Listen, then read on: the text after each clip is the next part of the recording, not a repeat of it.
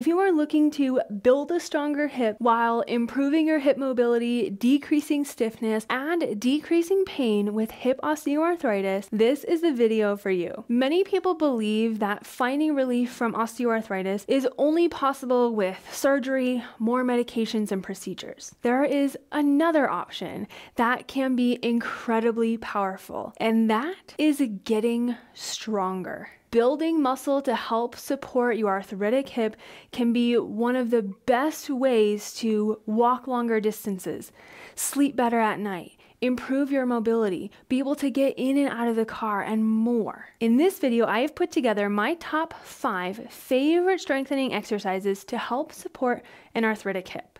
We're going to start with the easiest exercise and then work our way up, progressing in difficulty. Make sure you stay till the end so that way you can see what you are working up to. Let's get started. This first exercise involves a chair and a pillow. It can help to relieve inner thigh or groin pain, stiffness, and tightness, a common symptom of hip osteoarthritis. Sit towards the edge of your chair, bend your knees up to about a 90-degree angle or as close as you can get. Make sure both feet are on the floor.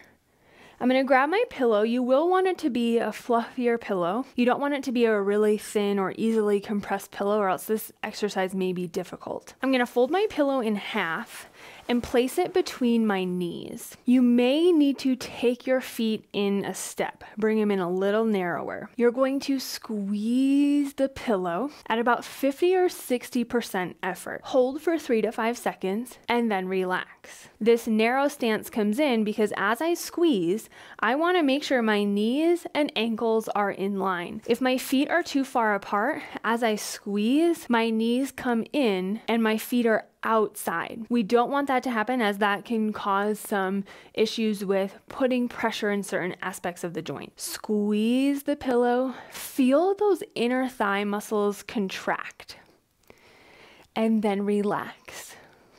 The idea here is we are contracting those muscles and then allowing them to relax, releasing that tension, releasing that stiffness. The goal here is to work up to 10 or 20 repetitions. Mastering this exercise and consistently doing it can help with lifting up your leg, getting in and out of the car, going up the stairs, and even walking. Doing this in the morning when you wake up and experience that stiffness, or if you've been walking for a while during the day and feel some irritation in that area, this exercise can be a great one to keep in your toolbox. For this next exercise, you will need some space along a wall and a chair for support. We are moving to working the outside hip muscles, your glutes or your buttocks muscles. Working these muscles can also help to relieve front of the hip pain and or tightness, a common symptom of hip osteoarthritis that tends to stem from overworking these muscles and not working the outside hip muscles enough. Stand relatively close to a wall. Maybe stand where your shoulder's touching it and then maybe a half step away. You're going to work the leg that's on the inside or the leg that's closest to the wall. Bend your heel up slightly and bring your knee to the wall. From here, you are going to press your knee into the wall and hold for 3 to 5 seconds and at about 50 to 60% effort. Again, it's not a squeeze as hard as you can. Come down and repeat. You may need to adjust your foot position depending on what feels most comfortable to you. Bring that knee to the wall and press in. You do not need to press your heel into the wall. Just think about making contact with your knee. Don't lift your leg up in front of you. Try to keep it in line with your other leg. Press in. Now you should be feeling a couple of things during this. 1, you will feel the outside hip muscles of the leg that's pressing into the wall activate. What's also important is you will feel the outside hip muscles on this other leg contract as well. Hold for that 3 to 5 seconds and then relax. We're aiming for 8 to 10 repetitions on one side, and then you will switch and do the same thing on the other side. This exercise can also be helpful in being able to put on socks and shoes, getting into this figure 4 position, whether you're standing or sitting. I do have a video that talks more about getting into that position and helping improve that mobility that you can head to after this video is finished because we have 3 more exercises to go. This next exercise is going to challenge balance. Working on balance is incredibly important for relieving hip pain because it challenges your muscles that help to support the joint. For, of course, obvious reasons, it helps to prevent falls and prevent other complications down the road. Before we get started on this exercise though, I want to make sure that you have the basics mastered first. You must be able to stand one foot slightly in front of the other without losing your balance, without having a lot of accessory motion. You can widen your stance if you need to. This will help to make this easier. Your goal is to be able to stand here for at least 10 to 15 seconds without needing to hold on to something for support. You will want to make sure you can do this on both sides. Once you're able to do that, then we can start adding movement.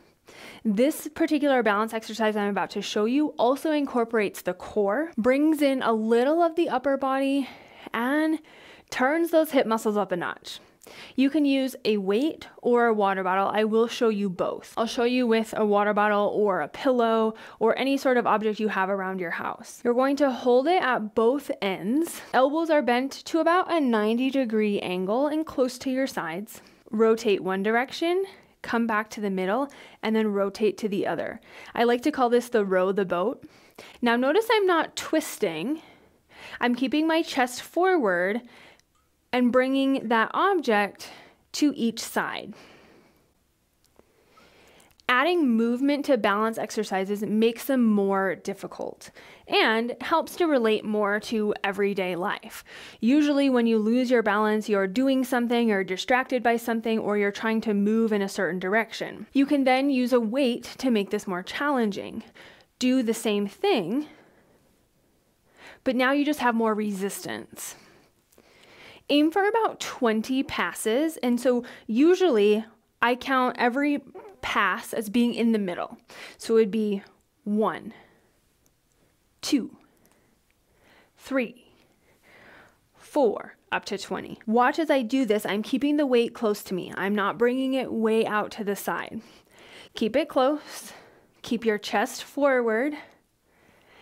And remain balanced. Once you complete 20, you will switch the orientation of your feet and do the same thing. Only move up to a weight if you feel confident you can do this with another object. Using the weight can of course bring other risks as far as dropping the weight or sending you more off balance. This next exercise helps to work the backs of your legs, also known as your hamstrings, and your glutes or your buttocks muscles. These muscles are incredibly important in supporting the back or the posterior aspect of your hip joint. You can do this exercise with and without weights. I'm going to show you first without weights so you can master the basics before adding weight.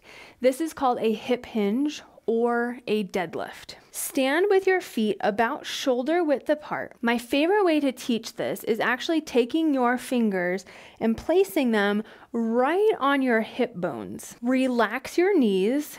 So I always like to kind of shake them a little bit so they're relaxed and not locked out. From here, push your hips back.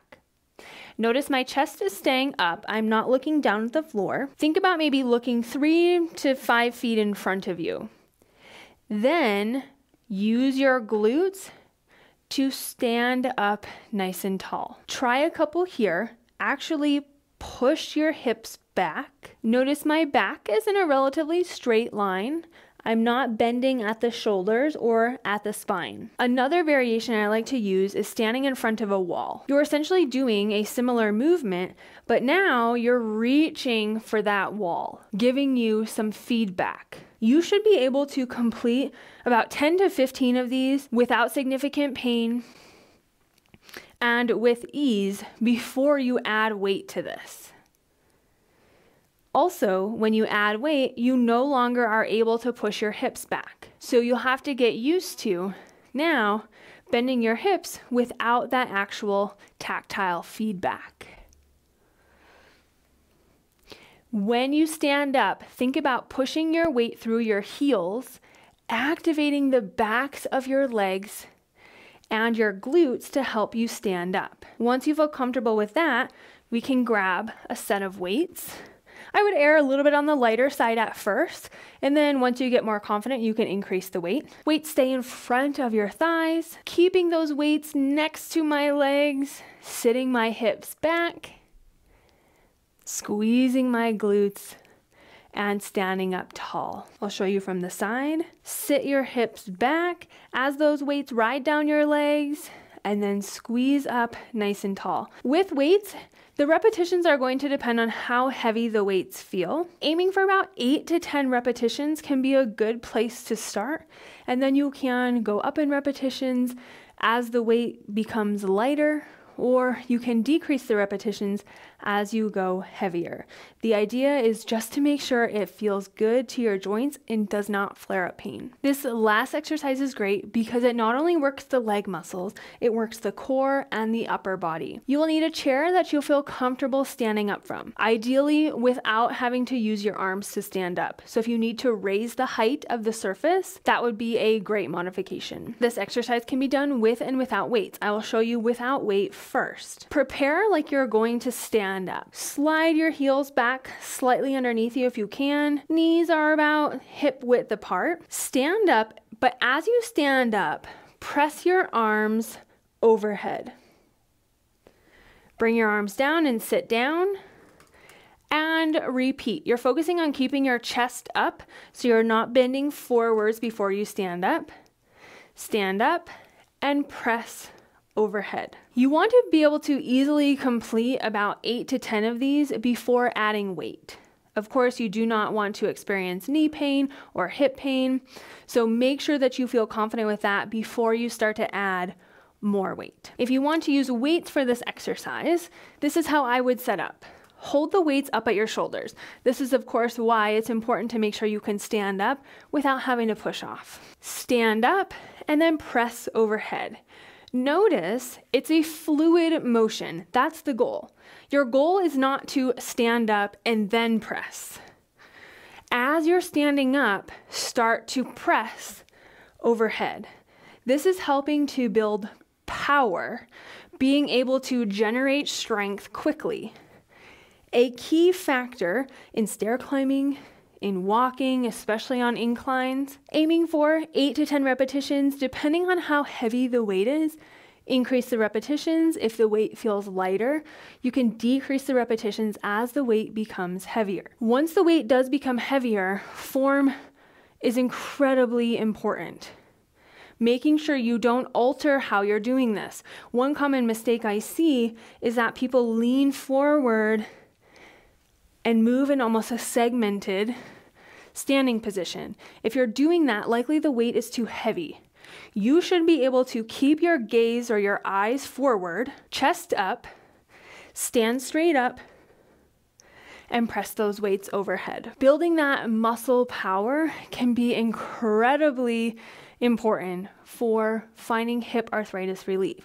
But make sure you are working up to this by mastering the other 4 exercises first. In order to make true change to your muscle strength, you have to be consistent. Starting with these exercises every other day can be a great place to start for most. If you are looking for more targeted follow-along routines that help to incorporate exercises just like this, as well as thousands of other exercises that help you to build strength in the right areas, feel more confident, and improve your balance, Adventurers for Life, my arthritis workout membership, is a great next step. You can learn more about this membership by clicking the link down in the description below. You have so much potential, and I'm here to help you unlock it.